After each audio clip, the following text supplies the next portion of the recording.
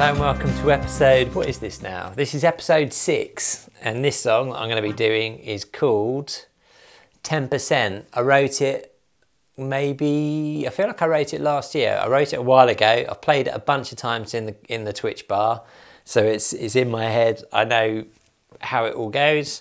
So first things first, as always, I'm just going to play it to a click track and then we'll start building it up.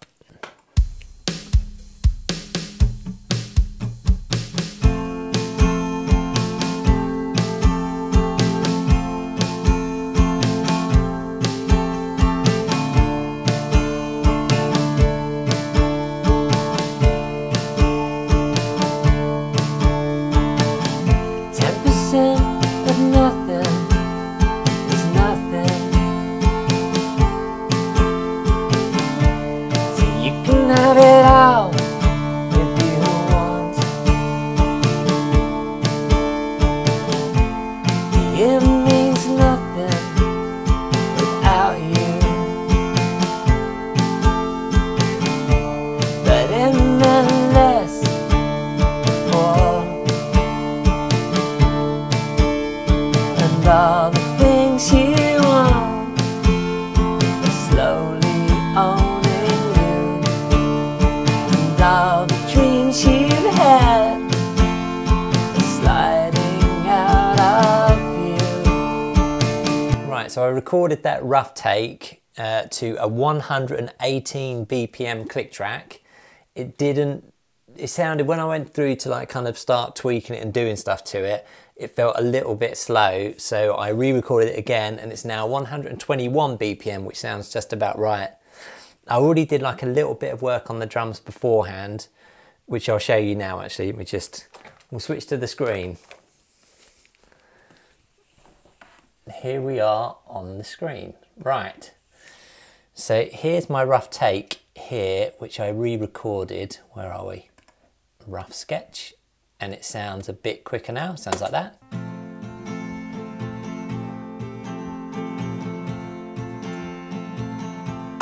I already had to do a little bit of rough work on the drums before I did it, because it didn't kind of, normally I'd just have a 4/4, like a kick and snare in an obvious place to kind of play to. But this one I kind of needed to do a little bit of tweaking before I played it because of the rhythm of the guitar.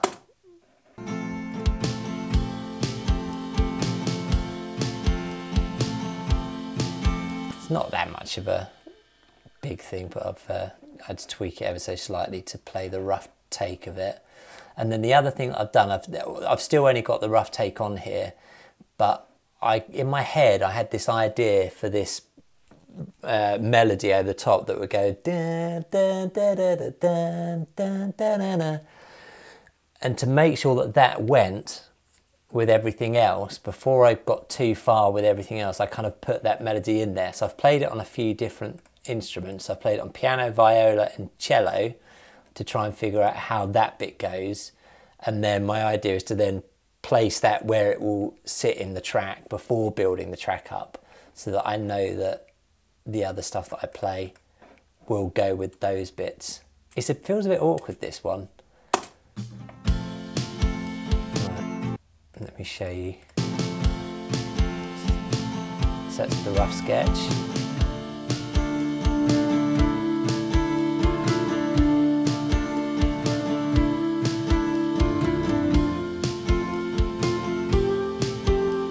So I've got that bit, the piano doing that melody. I've also done the melody on viola and cello, just to kind of...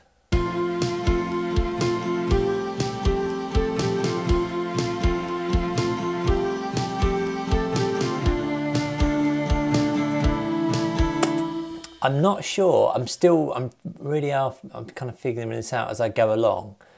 Obviously it's all I'm always doing, but this time it's kind of, I'm not 100% sure where this is going to end up.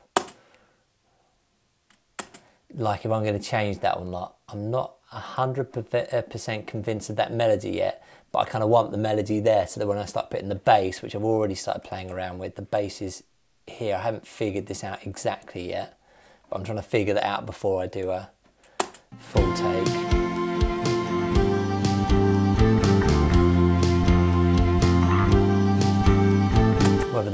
bass might follow this melody as well.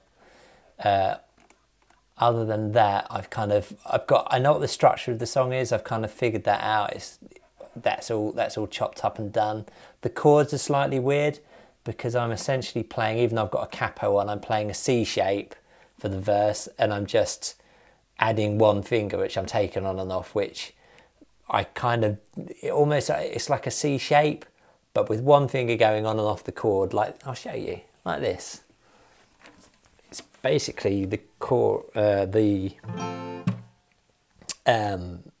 verse is just, it's that chord, and then I'm putting one extra finger on. And I kind of had to look that up to know what that chord was. There's websites you can go to that to do reverse chord lookups, because I kind of want to know roughly what that is for doing the bass and the other parts. And then the A minor is the other chord, where I'm just taking one finger on and off. So really it's not C, it's whatever that is. What did I write it down as? So let's have a look at the document and I'll show you exactly what I mean. So you can see here on my,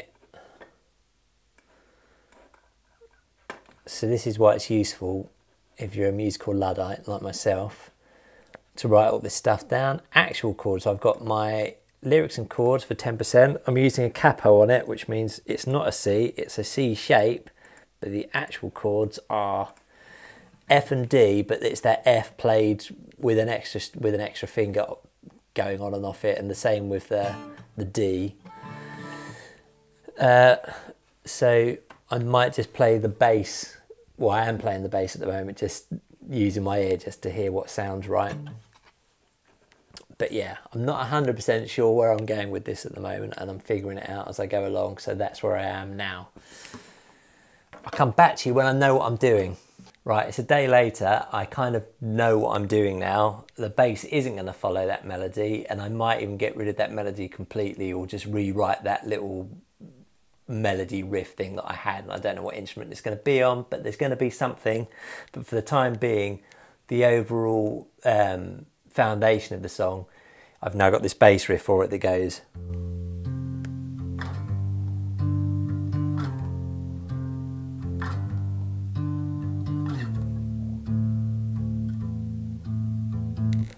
Like that. So I'm going to record that now. It's basically, what is it? I don't know. It's fingers on strings and I'm twanging them. Right, let's do this.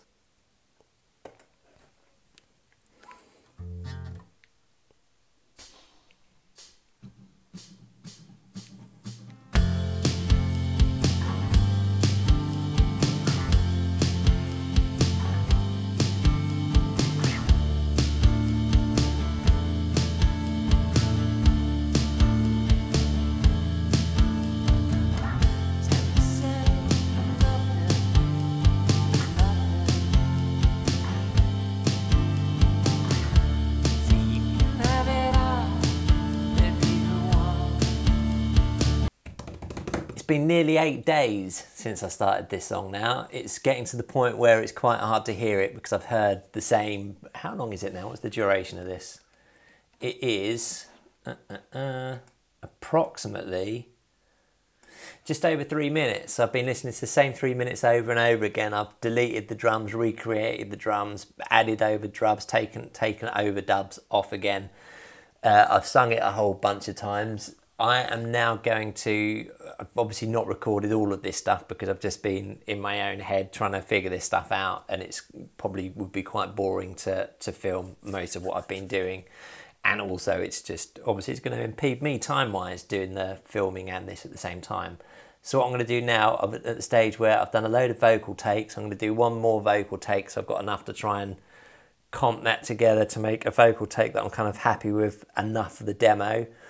And then I think I've got the structure there and everything else ready to take it to the studio to start as a starting piece. I know where everything sits. So yeah, I'm going to do a couple more vocal takes, and then after that I will show you the screen. I'll take you through what I've done and how it's transformed from a song into a song with stuff all over it. See, you can have it all if you want.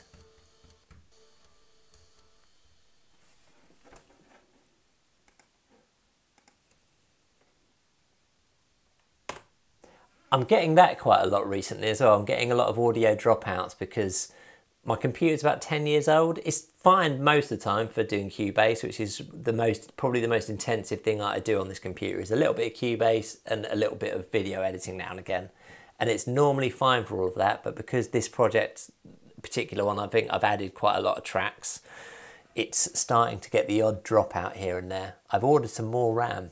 Okay, let's take a look at the screen. I'll show you some of the overdubs and things that I've done after creating and deleting lots of bits and pieces for not 8 continuous days, just as and when I could find time to do this, but I've spent quite a lot of time on this demo, which doesn't necessarily mean it's going to be good, but I've put in the hours. So what we've got here is I really like the bass line, and beforehand I was going to have the intro was going to be this string thing that I'd written, and I've completely binned that off. And then I really like, because I didn't have it when I first wrote it, this bass part, and I really like the bass line, and I kind of wanted to bring that kind of front and foremost. Let me show you the bass line. So I wanted to start with that. So the bass line plays on its own, and then there's a little fill, and then everything comes in. But I kind of also liked, there's a song called Starmy Kitten by REM on the album Automatic for the People, where they use these synth vocals, and we use synth vocals as well on the last album, so it's not completely out of the question to use them. They're on Refuse Trucks and Films. Owen had some really cool ones. But I found some in Cubase, and I liked them, and I kind of did this layered thing with R's, synthetic R's, which sound like this.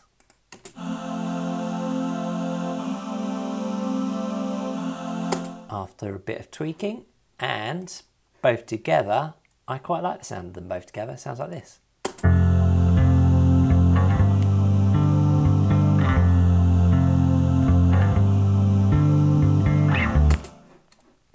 The other thing that I liked, I was messing around with, was I didn't want too much going on, because I wanted to keep the bass line is the main melody, but just something really subtle. So I went with pizzicata, if that's pronounced correctly, which is just the plucking of string instruments. I don't know which string instruments that you pluck, but it could be violins. I think it's cello. I don't know. It probably means anything. Pizzicata probably just means plucking, but it's just Latin for pluck or something, isn't it? Anyway, pizzicata sounds like this.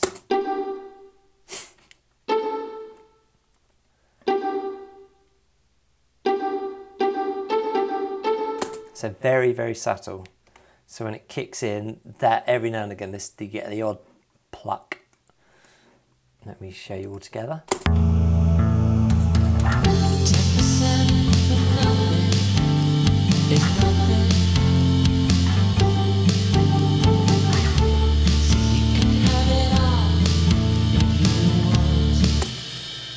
Vocal wise, I'm still tweaking that a little bit, but I kind of wanted it to be kind of almost lost in the, not up front so much, kind of maybe in the mid range, kind of just, it's subtle, and it blends with everything else, like I guess like a wall of sound type thing, and making it kind of like dreamlike is my thought process for 10%.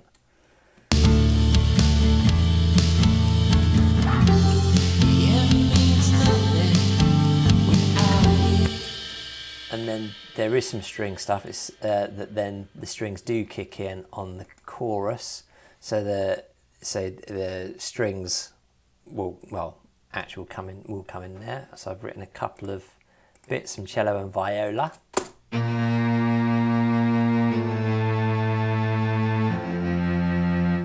Very, very simple with the odd little bit. I didn't want it to be too much melody coming out of those, because I wanted the melody again to come out of the bass. So I've got that there, and I'll get that replayed. If that makes the final cut, then I'll get that redone properly. I'll get someone to play that on real cello and real viola in the finished thing.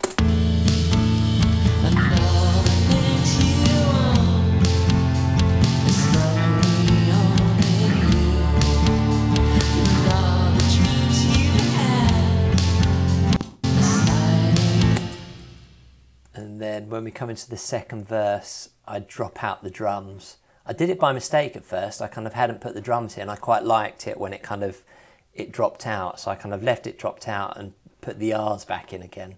So the R's kind of fall out for the first verse, and then you get the chorus, and then I'm bringing them back in on the second verse, and it kind of, you get a quiet.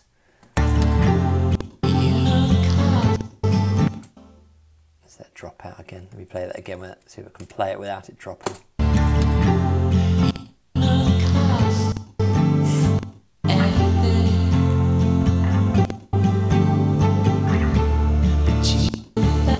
I've got no... oh, I should have turned that down. So then we've got the middle eight, the middle drums. I probably did the most amount of tweaking, and in the end just reused the chorus drums, because I thought I could maybe do something just where it just goes to toms for a bit. It never sounded quite right, so I reverted back to what it was originally. I'm not really going to do that much.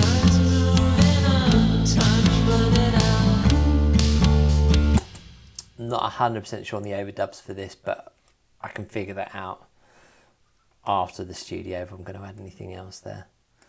Then you've got a final verse, a final chorus, and it just fades out.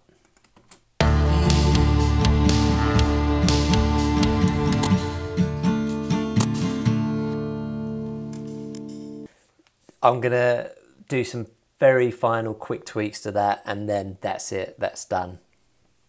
I am going to move on to something else, otherwise this entire album is just going to be 10%. And if you'd like to hear the finished version of this demo or any of the other demos in these videos, then you can hear them on the Patreon. You can join that for as little as $2 a month, and all the money that I get from the Patreon just gets used for the creation of this album and other albums.